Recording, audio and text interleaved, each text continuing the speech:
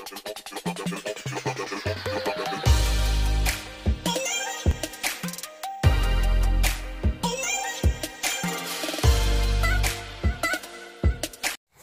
guys! Welcome back to my channel! For this video, ituturo ko po sa inyo kung paano gumawa at kung paano maglagay ng branding watermark sa ating mga video. Kaya po panoorin nyo to. Simulan na po natin. And ngayon po, nandito na po tayo sa ating YouTube na nag-open po tayo sa ating browser. Dito po tayo gagawa ng branding watermark. Ngayon, i-click lang po natin yung ating avatar icon. Then, Creator Studio. I-click po natin yung settings. And then, channel. Dito po, i-click po natin yung branding. Yan. So, nakikita nyo po, wala pa po akong watermark kasi po tinanggal ko po para po maipakita sa inyo. Ngayon, kung paano po maglagay ng mga talagang mada-download lang natin sa Google or sa ano, ito po yung nag-download na po ako. Ito po yung sample. Yan. Ilalagay nyo lang po siya dyan. Tapos mamimili lang po kayo kung sa buong video nyo siya gustong lumabas or makita, or magsiset lang kayo ng time kung kailan lang siya pwedeng lumabas, o kaya sa end lang ng video nyo, kayo pong bahala. After nyo po yan, click nyo po yung save. Ayan po. Nandyan na po yan sa inyong mga video. E paano naman po kung gusto mong maglagay ng customize mo, sarili mo?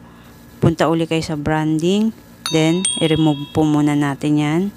Punta po tayo sa PixArt. Click lang po natin tong plus sign. Then, pili po tayo ng gusto nating background color. For example, ako po gusto ko po orange. Or ito pong gold. Yan. Ngayon po, ganyan po yung size niyan. Ika-crop po natin siya. Tapos, piliin po natin tong square. And then, baguhin po natin dito yung size niya na dapat is 400 by 400 lang. Yan, click po natin yung resize. Ayan na po siya. Click po natin yung check. Ngayon, gusto po nating mag-add ng text. Ako gusto ko po is ganito lang. Click here to. Yan po. Tapos, babaguhin ko po yung font niya. Pati yung size niya, i-adjust ko po.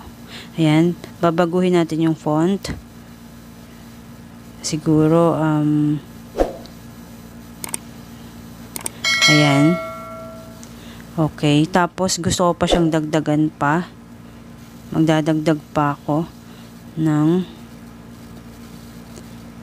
subscribe. Ayan.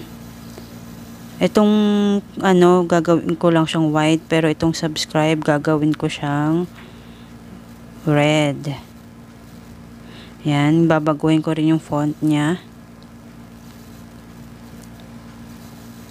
Siguro ito yung gagamitin ko. Ayan. Lalakihan ko siya.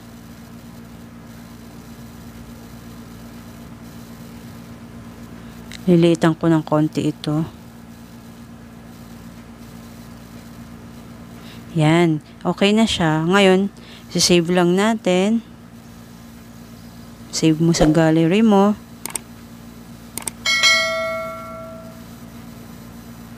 Yan. Okay na yan. Na-save na yan. Ngayon, balik tayo dun sa ginagawa natin kanina. So, click uli natin tong branding. Then, choose image. Hanapin natin yung ginawa natin kanina. Ito na siya. Ayan. Ayan na siya. Pwede kang makagawa ng sarili mo. Ayan. Ngayon, isa-save lang natin siya. Okay, ganun lang po kadali maggawa ng watermark branding. Sana po may natutunan kayo. Maraming salamat. Diyan na nga po nagtatapos ang ating tutorial. Maraming salamat po sa lahat ng nanonood, nagla-like at nag-subscribe sa aking YouTube channel. Pero kung ikaw ay bago pa lang at hindi ka pa nagsasubscribe, please subscribe ka na at pakiclick na rin ang bell button para lagi kang updated sa aking mga video. Maraming salamat sa time. Maraming salamat sa lahat. Bye!